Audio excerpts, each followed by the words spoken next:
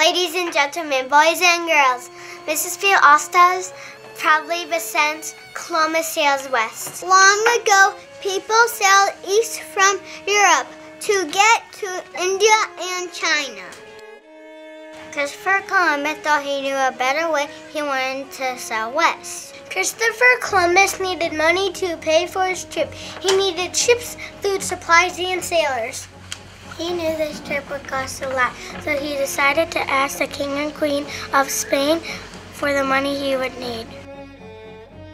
Dear King and Queen, I think I know best. We should not sail east, we should sail west.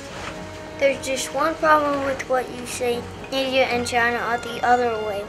But you see, that's part of the plan I found. I'm going to sail the whole world around.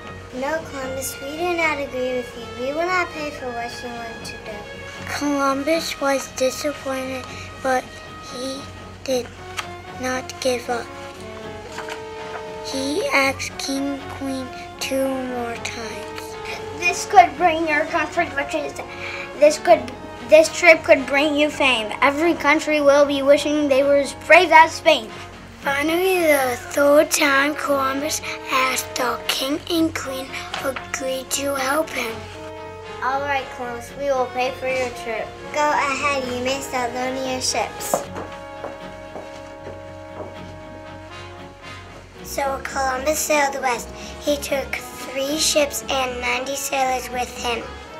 The ships were named the Nina, the Pinta, and the Santa Maria. I'm afraid of this new way to go.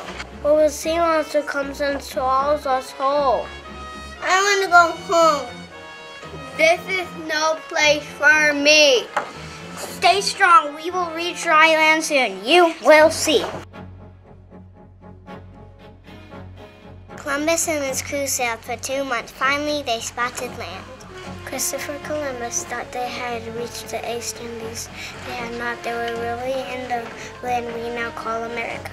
The sailors met the Native Americans who lived there because they thought they were the East Indies. They called them Indians. Each year on Columbus Day, we remember Christopher Columbus's voyage and the brave indigenous people he met in the